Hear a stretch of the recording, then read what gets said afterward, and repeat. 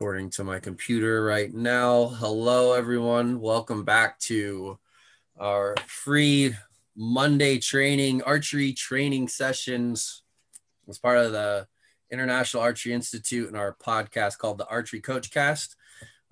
Once again, today we have our trusty coaches, Larry Wise, Richard Doc McCune. We just call him Doc.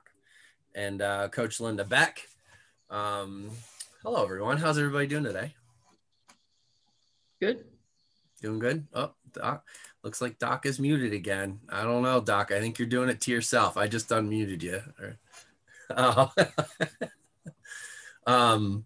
We're going to talk about stance today. We're going to talk about the foundation of the archery shot. Last week, we were, as we started talking about this, and Larry made the suggestion, let's just go to the beginning of everything that we do when we make a shot and start from step one.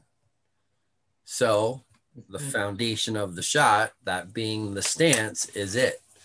We're going to share a quick diagram, and I'm going to let Larry, why don't you kind of lead into where your thoughts are, and we'll go from there. We're going back to the stance, step number one in our form sequence. In the previous sessions here, the last few weeks, we discussed what holding position is, and then also the back tension dynamics is what we discussed last week. So that's how the shot has to end up. Our most important task is to get into that holding position. Okay, so if that's our goal, how do we get there? And so that's why we're going back to the stance. Every step that we do must set up our holding. And so setting your feet, building your posture over that is how we get to an efficient holding. So we're starting with stance. And do you have that picture up yet? Yeah, it's loading right now. Okay. Just give it a second. Of course, it's difficult to get the kids into a good stance. When you're working with the youngsters, some of them don't know they have feet. So let alone where they are and how to get balanced over them. Yeah. Oh, isn't that the truth? Yeah. So here is a way to organize your stance. And I can see here by the 30-degree line, that's 30 degrees with your chest and hips open to the target. That's recommended for recurve. Yeah. And the compounders are probably 10 to 20 degrees open. Is that what you're finding, Linda? Pretty much. And I would also add to this that this 30-degree open is kind of portrayed as being the ideal, but how open you can be also depends on your flexibility. Beginning archers generally cannot be this open, regardless of discipline. And then over time, they can get to this degree of openness. And then you need to watch out for the fact that a lot of times people think, oh, an open stance, great. So the more open, the better. And then they go, well, 30, 40 degrees. And that's a lot of flexibility to turn at the waist and get your shoulder line right, so that it matches that target line. So just keep in mind that this is a recommendation, and it does vary with the individual and their flexibility, but an open stance is recommended over square. Yeah. Right. And Linda mentioned the youngsters not being able to get there, and then the oldsters find it difficult to get there too.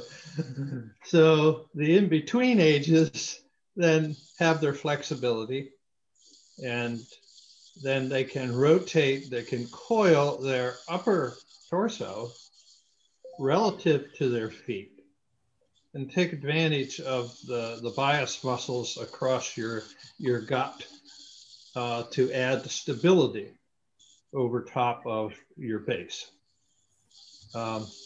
Okay, so there's a number of details that we want to look at here besides the degree open, and that is the spread. And when I'm teaching the archer's T formation to get archers, would-be archers, into a holding position for the first time, I tell them heels under shoulders. And that's a good width. Quite often, I'm seeing a lot of compounders with much narrower setting than that. And that, if you put your feet, put your heels together, you'll find yourself wobbling a lot because it's not very stable. So heels under shoulders is a good guide. Yeah, so what do you want to add to that, Linda or Doc? Anybody? The only thing I would add is that that's an athletic position, is what it is. It doesn't matter from a sporting, from an athletic standpoint, the heels outside the hips, underneath the shoulders, somewhere in that general area, depending on what your mobility is. It's an athletic position. Your body is most stable in that position. When shooters shoot, and you were talking about like getting really narrow, like this. Right. I call that tight roping. 1 second, I gotta admit some people in. I call that tight roping. It's not a stable position. I think the other thing to remember, and I just had this discussion with a shooter, Paul Helms. He's a really good bare bow traditional shooter. He shoots a lot of 3D archery and stuff. And he sent, I don't know if he sent me a video. I think he posted a video of him shooting with Fawn Gerard, and we were having a chat. And jokingly, sort of, I called him Twinkle Toes because we're friends, and there's some banter back and forth. But then we ended up having a message privately, and I said, just do me a favor. The next time you go shoot, stop moving around on the line. Literally, after he would shoot, he would bring his feet together, put his bow between his legs, put an arrow in the bow, reset his stance, and then go through the whole shot again. And I said, do me a favor. Just the next time you shoot 60 arrows, don't move your feet from the first arrow to set your stance, and don't do it. I go, you're going to be a lot calmer. So at first it's going to drive you nuts. I said, but you're going to be fine. And now he doesn't move his feet anymore. Yeah. Happy feet. I always call them happy feet. Yeah. And kids get happy feet, adults can get happy feet. I just, again, it's about the idea of repeatability. What are you going to be able to repeat? The same stance 3 times in a row, or just set it 1 time? Well, if you set it 1 time, you automatically repeat it for every arrow. Once you take the time to set a body position in place, whether it's a hand, head, or here, the feet, if you do it right, you shouldn't have to change it. So set it right the first time and then maintain it. And we try to do that with a lot of steps through our shooting form. There's one other aspect that we can point out here. Notice that neither foot is pointed away from the target. Both feet are angled, well, the right foot here, slightly to the target, not away from the target. Yep. Of course, the target side foot is rotated a lot more toward the target. So take note of that. So that's an important part of setting the stance. I think also something that maybe Linda, I'd like to get your opinion on. When we shoot with a more of a closed stance, say it's because of a lack of mobility to be able to to coil, an inability to coil, whatever discipline it is it safe to say that because if we are closing our stance to, or I'm sorry, squared stance or a closed stance, are we reducing in that point or in that capacity our ability to use our core to have a more stable shot? Would you say yes or no, or what's your thoughts there? You can still engage your core. When Coach Kiesikli does his level 4 presentation, he shows a very successful Korean archer that's a square stance, but they still are able to tighten the core. I think you need some degree of openness, because when you do that rotation to make your shoulder line parallel to that target line, the best example is it's like wringing a dish towel. If you just take a dish towel and hold it and wag it, it's going to move around a lot. But if you coiled it up and wagged it, now it's got more rigidity to it. And that's part of the point of the coiling or the turning that is generated from an open stance. You do want the hips to stay open over the feet. Too many times the hips turn as well. Yeah. Well, and I've shot that way with barebow because I didn't have the mobility, and I didn't have, as a matter of fact, the first time when I was taking my level 4 and I had to present the steps in front of Linda, she called me on it because for the last year and a half, 2 years, shooting barebow, anchoring on the outside of my face, I had such a hard time coiling enough to be able to get that alignment established. I spent almost 2 months after taking my level 4 trying to fix it. And it has produced. It's definitely more stable. There's no question. But I used to swing at my hips a little bit because I just didn't have the mobility, and I also didn't have the proper setup position in order to get into proper alignment. I've since changed all that. Thank you, Linda. I owe that one to you. But it's this idea of setting the stance and how it affects your alignment.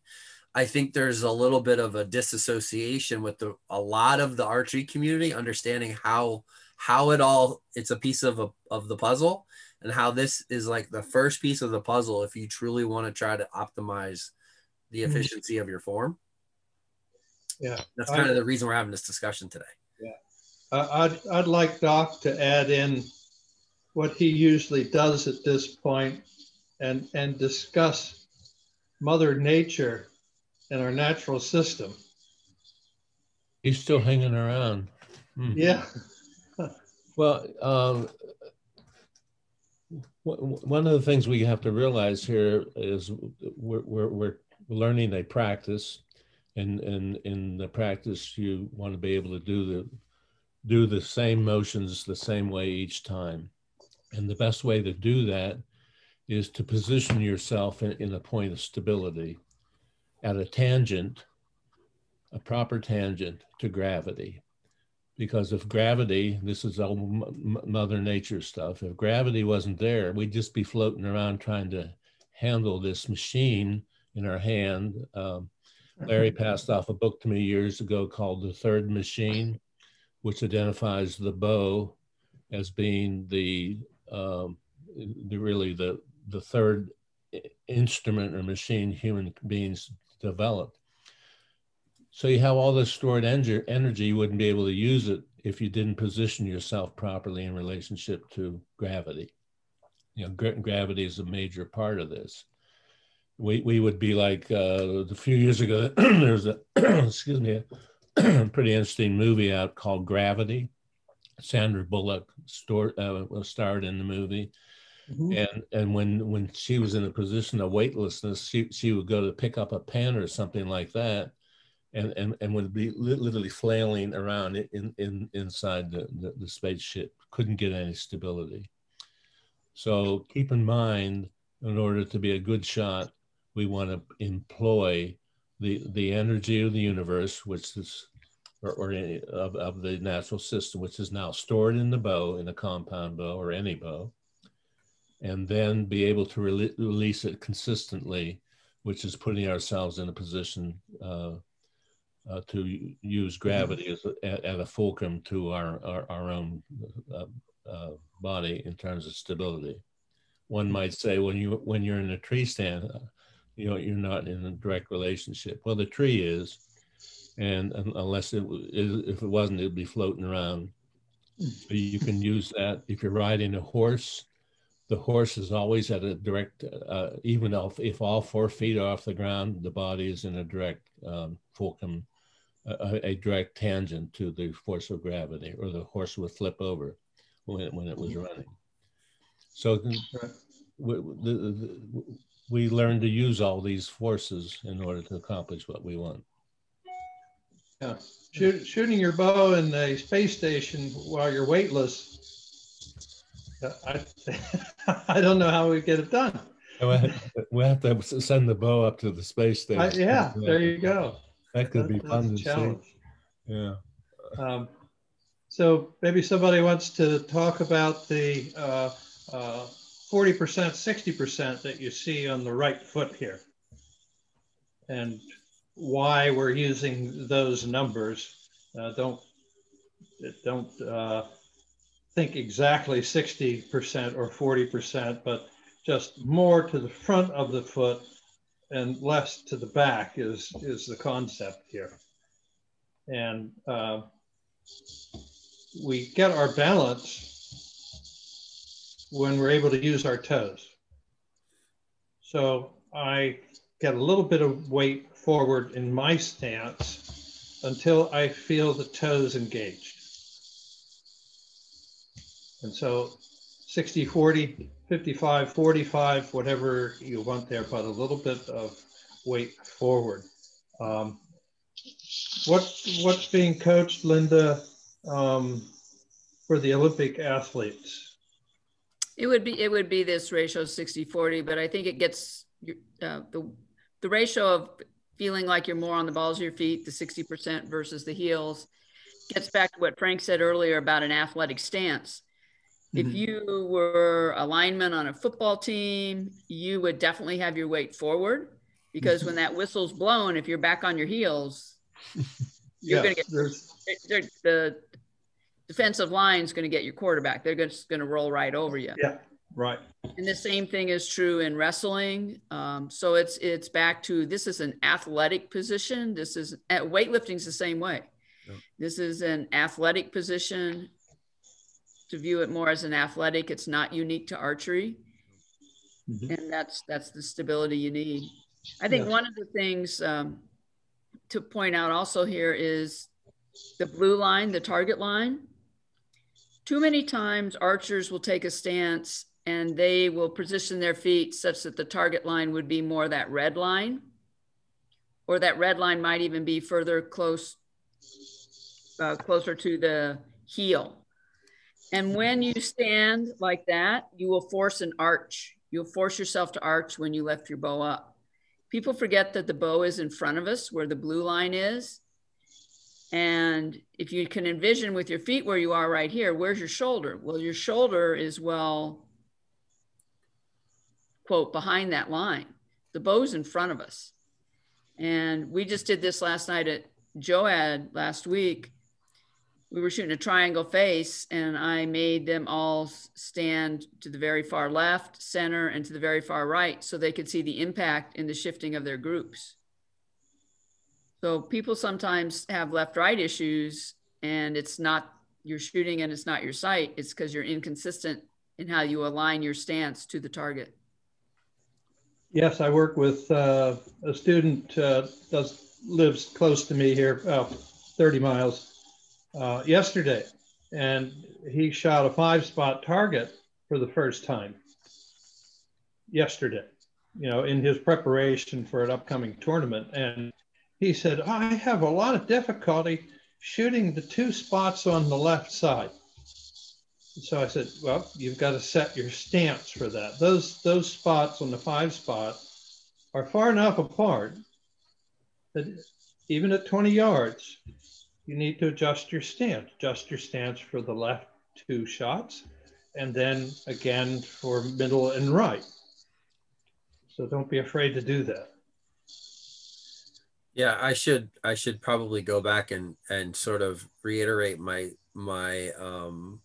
or reevaluate my recommendation about not moving your feet. I'm talking when we're shooting at like a single spot in reference to Oh yeah, yeah. recurve shooter, or maybe even since a lot of us are shooting the vertical 3-spot now, that changes things a little bit. Instead of shooting a triangular Vegas face, if you're shooting that vertical 3-spot, you're no longer have the left and right issue to consider.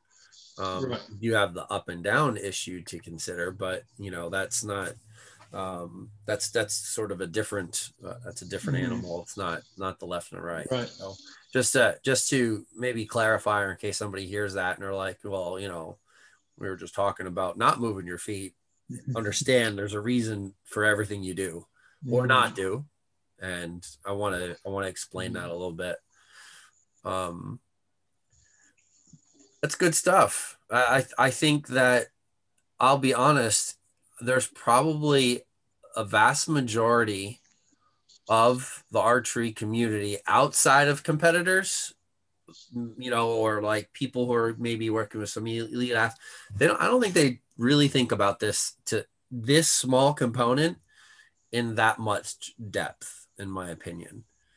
What we see on social media, what we see on, the archery industry is a real big industry, and in the competitive side, we're a very small pocket of that. And I think there's a lot of people out there, bow hunters included, that don't think about this, because when we are hunting or shooting in awkward terrains, if we're shooting ASA, IBO, 3D, for shooting field, we're not standing on an indoor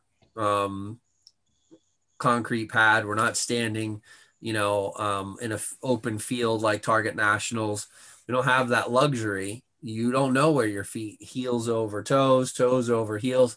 So, and I know, Larry, field archery was definitely a bit of your niche back in the day. Can you maybe reference that idea of shooting in those awkward positions and how that affects our stance of what we should and shouldn't be doing? Sure. First, it's important to have your standard stance setting, and we have that here. You need to understand how your body operates over this model setting. All right, so you have to be in tune with your body, and that means your balance. Now, on the field course, 3D course, in bow hunting, you don't get to pick necessarily where you're going to be standing. And so you must approach a shooting stake.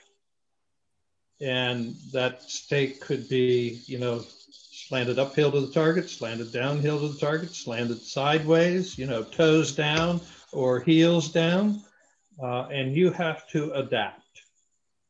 And quite often that adaptation means I'm going to bring my heels closer together so they're nearer the same elevation.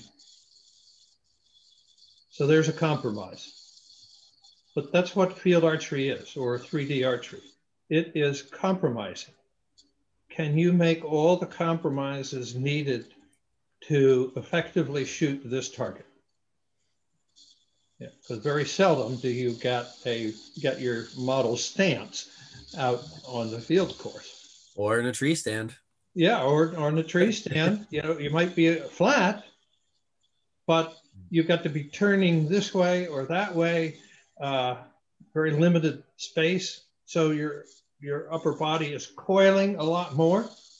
And in directions you don't, well, some directions your body isn't made to coil, but you got to make the shot. So, so you try to do it. So you have your model, then you learn to make compromises. So when it's sloped uphill to the target, you've got to practice to find out what compromise works there. Or when it's downhill to the target, your feet are on a downhill slope, or the toes up or heels up. I shot worst with toes up. That really bothered me when I had to shoot with toes up. That of all of them. Of course, uphill is tough. Uphill is difficult. And so setting your stance, bringing heels closer together, you know, you're digging out a place for the uphill foot and scraping a little dirt under the downhill foot. You're always doing those kinds of things out on the field course of 3D. Yeah. So, and that takes practice. So you've got to put yourself in those positions to learn how to compromise your stance. Because very seldom do you get perfect conditions out on the field course. Yeah, and to go back to a point that Linda made about shooters who maybe lack a little bit of mobility and the ability to get into an open stance. If you lack the ability to do that and then have to be in awkward positions, that really can make things difficult. Mm-hmm. You don't have the ability to adapt physically. So that's another benefit, or maybe a reason why pursuing that open stance, if you are a close stance shooter, or a squared stance shooter, again, not saying that you can't make that work. There is definitely evidence of people that shoot well with outside of this foundation of a diagram here for stance. I'm not saying that it's not possible. It's just the idea that it gives you the ability to be more adaptable in those situations. So for bow hunters, the same. For field 3D, whatever the circumstances may be, you know, you're increasing the likelihood that you will continue to be more consistent, more accurate, especially at those longer ranges. It's those field courses that I tell you, the 50+ yard field course shots that are uphill, downhill, side hill, they're buggers. They're tough. They're tough suckers to shoot. Take their measure. So that's where your athletic training comes into play. Leg strength and your gut core muscles strength. Yeah. You've got to have that in all of these compromised standing places. So you got to work out if you're going to be a good field shooter, a good 3D shooter. Yeah. You know, we're touching upon, my brain's running in the background here. That's a scary thought, I know. And I'm thinking about, like, that could be an entire, we were talking about podcasts earlier. We're talking about a target panic class geared strictly toward target panic, and then a podcast geared toward a specific message that Linda and Larry and I were talking about yesterday. That could be a whole episode. Linda's talking about like cues for coaches and stuff, and that being, and here we are. Think about what we could talk about with like uphill, downhill shots, and just how to address those difficult situations. That could be an entire episode of itself. Get some field shooters that have experience in those situations on to talk about what they do. Right. Yeah, I know a couple of field shooters that have won quite a few national championship bowls that could join us on that. You know, talking about the uphill shot, for instance. Yeah. Yeah. Yeah, that would be a good one to do. Maybe we can pull a couple different disciplines in, a barebow, Olympic recurve, and a compound shooter to talk about it. That would be kind of cool. All right, that's good stuff. Anything else we wanna hash out? Or let's ask a few questions. We can ask 4 questions. There hasn't been any. The chat's been quiet. That's because Sean must be busy. Or he's there. Sean's there, yeah. But no, there hasn't been any questions. It's a light crew today. Maybe it's just because they knew we were talking about stance. They're like, what could they possibly talk about with that? Right. Just, you know, we get our strength from gravity, from Mother Earth. Okay, so there is a question here. Okay. Linda, how about you? Will you field this one? It says, hi there, this is Will, beginner here. Could you clarify the orientation of your hips? Should they stay in line with your feet? So basically, yes, they should stay in line for your feet. So when you would first come to the shooting line, get your stance, I like to say that your shoulders are over your hips, which are over your feet. So they're all in line. And then as you draw the bow is when you're going to turn around the waist area to where your hips and feet stay in the position that's pictured here. And then your shoulder line has turned to be parallel to the target line. The question becomes, how do you hold your hips still? And to hold your hips still, you need to set your knees back, i.e. lock your knees. You're not going to pass out. You need to, quote, set your knees back and then tighten your thighs. And that will keep your hips from turning as you turn at the waist. Yeah, we use a nice, this will create a good picture for you. We take a quarter. Oh yeah, that helps. Squeeze it between your butt cheeks. And that will tip your pelvis and take the curve out of your back. Yeah. Yeah, that's what Coach Lee calls a hollow. Yeah, your hips will stay over top of your feet then, and only your torso will coil. Yeah. So think about the quarter. Yeah, I do. I guess for me, my personal cue for it is I tighten my quads and my glutes, and it helps me. That's just that's the feeling.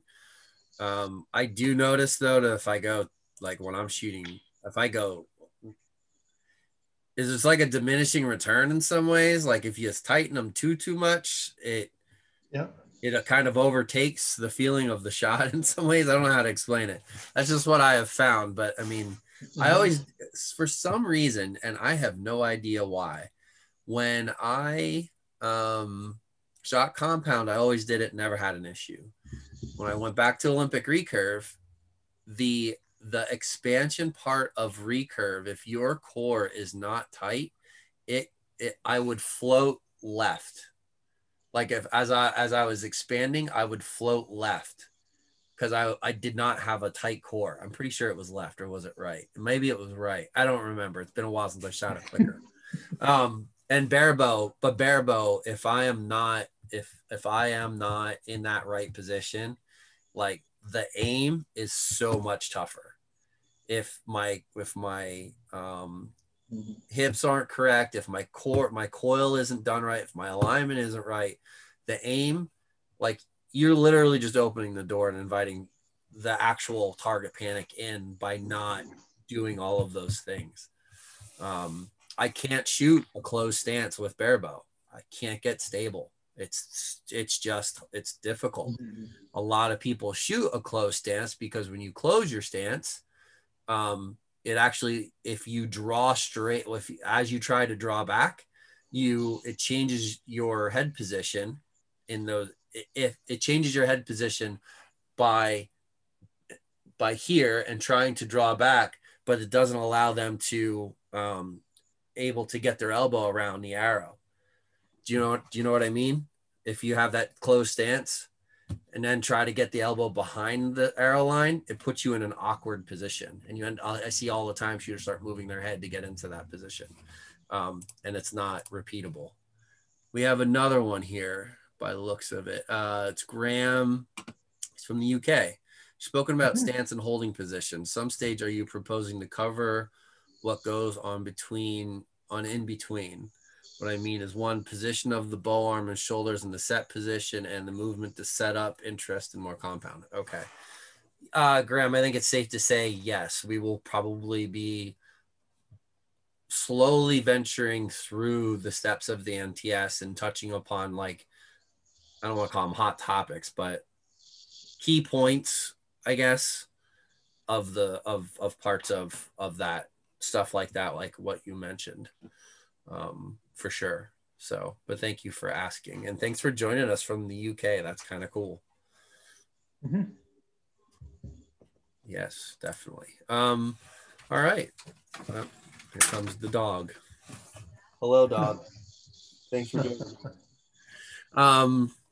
Well, I guess the other thing is to mention at this point. Do you guys have anything else you want to talk about? I think we covered it pretty good. Good. Mm-hmm. We're already we're at our 34-minute mark, so we're right on time. Just don't forget, everyone, we have multiple classes coming up. There's currently scheduled a Archery Form 101 class with Coach Linda and Coach Larry. I'm sure Doc will be there. Myself, intermittently, because I'm coaching on Tuesday nights, so it's tough. There's plenty of room left in that class. If you choose to sign up, go do it right away, so we know you're taking that class, because that's actually scheduled to start for tomorrow. But there's some excellent. Thank you. Oh yes, you're very welcome, Sean.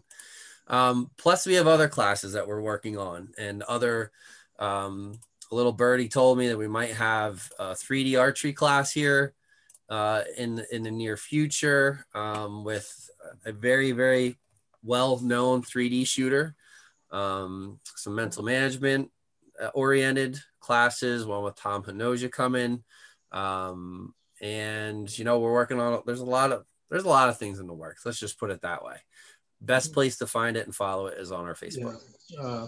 Yes, an adaptive archery course with MJ Rogers. We're planning that. Yes. And if you don't know who MJ is when it comes to adaptive archery, maybe you were living under a rock. Yeah. Well, he's a wealth of knowledge in that topic for sure. So, and speaking of future courses, this is why we set this up in a university format, is so that we can have a whole variety of courses. We can invite visiting lecturers, as you would in a university, to teach a course or to give a presentation. And one of the things I'm going to be doing fairly soon, it'll probably be June before we could get to it, is teaches just a very short course, maybe 3 or 4 sessions, talking about the basics of natural system theory, because it's not how Westerners are trained to think, and yet we operate in the natural system all the time. And so I was going to offer just a very quick summary of the course I taught for 41 years in medical schools, because once you get out of your training as an MD or a PhD in some form of therapies or whatever, you find out you really don't understand the power of the natural system and how to employ that. So we may be able to actually at some point offer the entire course. Maybe there'll be people that would want to do that was taught on the master's and PhD levels at the universities where I taught these courses. It's imperative to realize, and I think this goes back to target panic real quickly, is to realize that you're not just hanging out there alone to try and make an arrow go down range and hit a particular point you want to hit. You're involving an entire dependable, predictable system. And if you can learn to participate in that in such a way through practice and doing it the same way each time, as Larry often says of his former coach, saying archery is a very simple, what is the term, Larry? It's a very simple process. Archery is a simple two-step sport. Learn to shoot a 10 and repeat that. Right. And to repeat that is done within a dependable system that we can count on. As far as we know, we now know that the gravity is shifting in the earth. It has shifted more in the last 2 years than it has shifted in the last 20 years. So there are some things changing, but until the whole thing flies apart, let's stick to what is predictable and has been for the last 5 or 6 billion years. And I think we can count on that for the rest of our lifetimes, certainly for me. So yeah. a lot of good things coming up. Yeah, definitely. All right. Sounds good. Thanks, Doc. I can't wait to work with you on that, the recreational archery. It's going to be good stuff. We got to get some lesson plans written. He's got it. Got it. We talked about it yesterday. It's happening. It's happening. Okay. And a couple other podcasts and interviews and stuff like that. So yeah. All right, everyone. Well, thanks for joining us. Yes, thanks a bunch. Coach Doc, thank you, everyone. It was good. Yeah. We'll be adding this to the YouTube page here shortly and on the audio versions. And just look for that future content coming. Thanks for joining us, everyone. Thank you.